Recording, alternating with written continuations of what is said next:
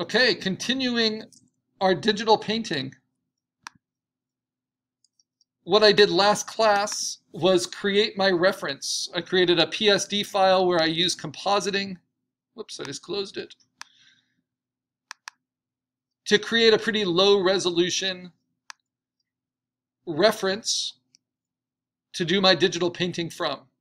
So what are the elements here? This is why we study compositing early on in the class, because it helps with all aspects. So I took this old illustration of I believe it was an Austrian general, changed the perspective on him a little bit, changed the epaulette on his coat,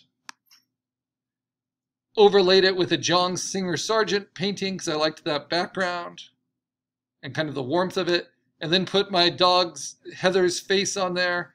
And then you can shift individual things. I wanted to make her eye placed a little bit bigger, clean up some issues. So composite it so that you like the photo, as opposed to just taking whatever photo you have, because any flaws in your photo reference are likely going to come through in your painting, whether you're trying to make it photorealistic or not.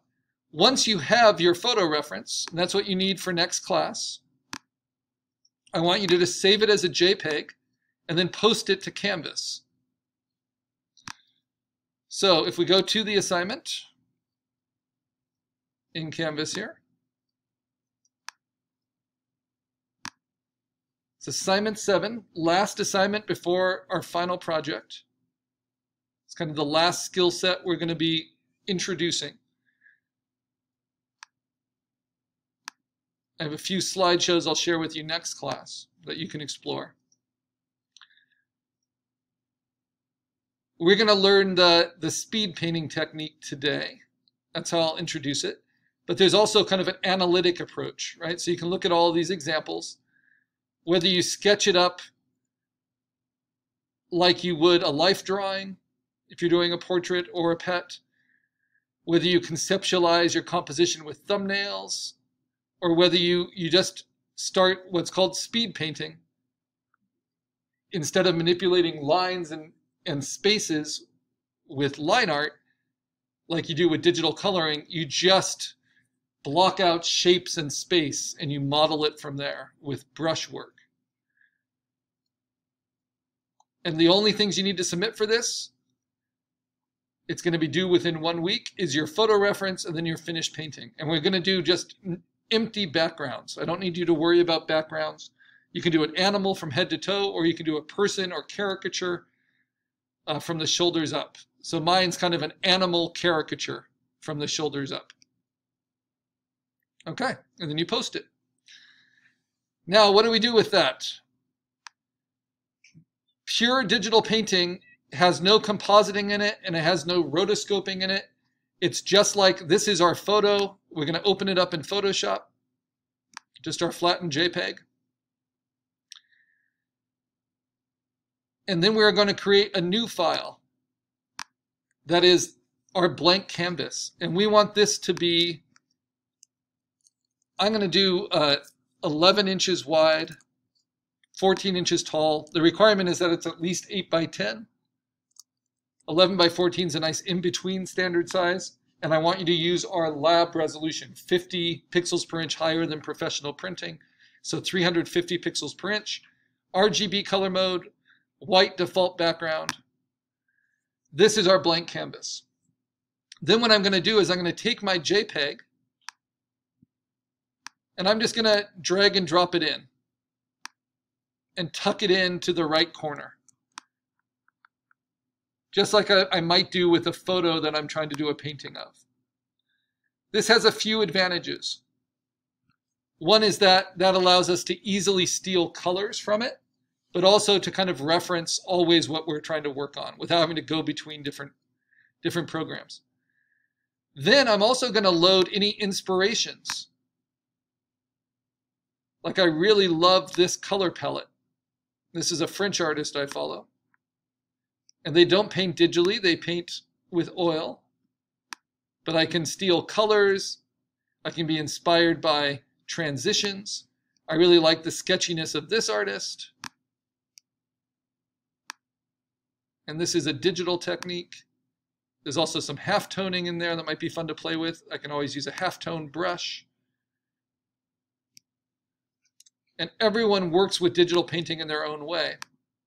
And then I'm also going to load this example, which comes from a futurist painter, early 20th century from Italy, who was most interested in showing movement in the art. But because they were painting a little fluffy dog, I thought it might be appropriate. Because we're not going for photorealism here. Right now I can take all of those and just kind of set them as a little inspiration band on the side. And then I'm going to grow my canvas a little bit. So I'll just turn it into a square for now, 14 by 14 inches. So I have plenty of room for my painting over here. I will lock all of those so I don't accidentally paint on top of them or rasterize them.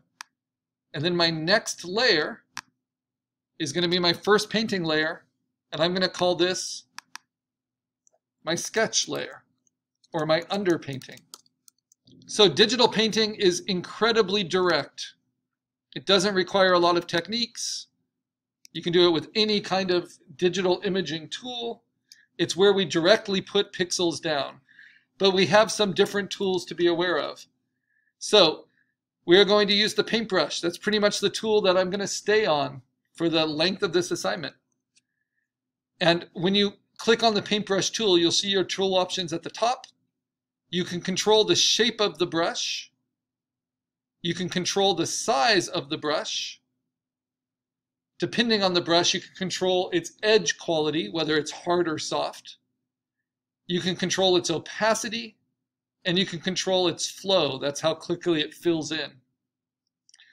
But I'm going to show you where we can customize it further. So let's start with a really basic brush, because this is the first time we're directly putting down pixels that we're not later cleaning up to vectorize, right? So if I go to my very basic default brushes, which are at the very top, you'll see you have a soft round and a hard round. Neither of these is built for pressure sensitivity. So I'm going to show you why that's so important. So even though I'm using a tablet, let me switch to the defaults here. And I'm going to just use black just to show. No matter how lightly or hard I press, when I use a brush that doesn't taper at the edges, it means it's not pressure sensitive. So even though I'm using a tablet and a stylus, it's just like using a mouse. So that's that brush. If you look at the soft round, you'll see that the only thing that's different is the hardness.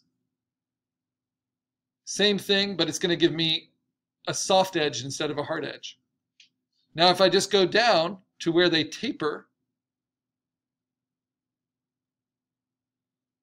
I have a soft round, which based on how hard or lightly I press, I can control with the tablet.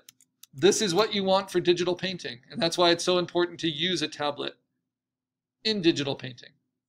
I can make my brush huge, but then barely touch it and still get really thin marks. So very often, when I'm using default brushes, which I might just do for the sketch, I'm going to adjust the hardness to about 70%. And I'm going to adjust its size to be a little bit larger than a pencil eraser on my page. So maybe about 220 pixels. Okay, then when I use it, it's going to feel like a nice flow. And you're kind of scratching the tablet, and you'll see you can really vary your direction and the weight of your line. Now I use 70 because I never want to use a really, really hard edge for digital painting, because this isn't digital coloring. We don't want line art. So that's what a 70 hardness edge looks like. But when I actually get to the painting beyond the sketching, I'm going to show you how we customize our own brushes so that we can really go for the effect we want, whether that's airbrushed and really clean, or whether it's gestural, expressionistic, whatever you're going for. So should I paint with black for my sketch? Probably not, right? Just like digital coloring, I want to keep it so I have a white locked layer underneath everything as my canvas. It's going to squeeze everything onto the screen here.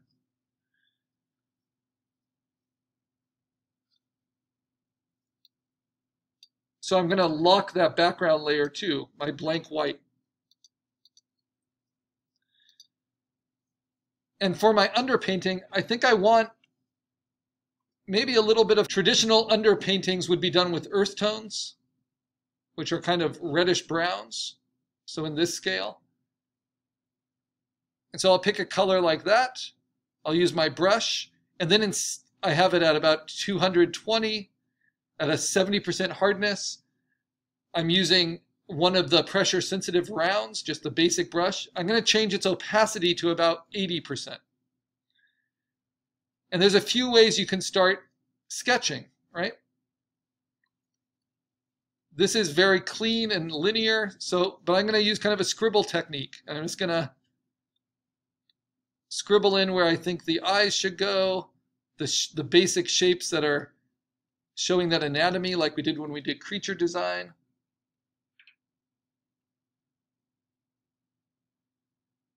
And because I'm using an 80% opacity, you'll see how the lines get a little bit darker as I overlap them. And I can even take that opacity down a little bit when I'm less sure of myself. So I think this ear will flare out to maybe about here. And you just really want to loosen up for your sketch. And then I really want to show off kind of the snaggle teeth of my dog, because it looks like a smile. Put that in. And you can stylize these paintings. We are not trying to match. We are referencing a photo, but we are not trying to match the finish of a photo. And to make a dog look more human is called anthropomorphizing. So I can play with that. But you have to think of all the aspects of the painting. So then we have the uniform. And of course, having a lot of practice with drawing from observation will help with this. But I'm going to show you a trick, which still makes it so we're not cheating, but we're going to use the advantages of digital painting a little bit without just blatantly painting over existing pixels. Okay, so I want you to do a sketch because that shows your own energy. It's going to help you get introduced to your reference image and kind of figure out what's important, figure out what you want to show. And then you're going to do this. You're going to take your reference photo, you're going to make a duplicate of it, unlock it,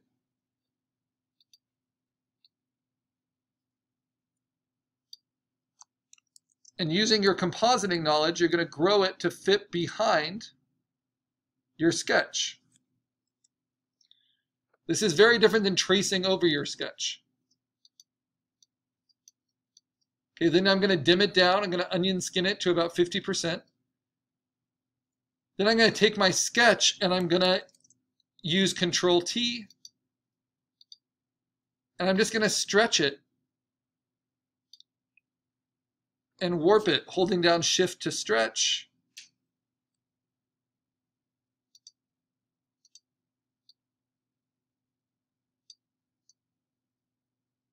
I'm going to line up certain features. And I'm going to notice, oh, I had that one shoulder too high. So I might address that. Use warp, put things in place, hit return. Okay, now I'm going to turn off that background. And then I can make little corrections. So I won't use my eraser too much in this project. But when you're sketching, you're just trying to get the basic layout that you're interested in doing. So now I feel a little bit more confident about this approach.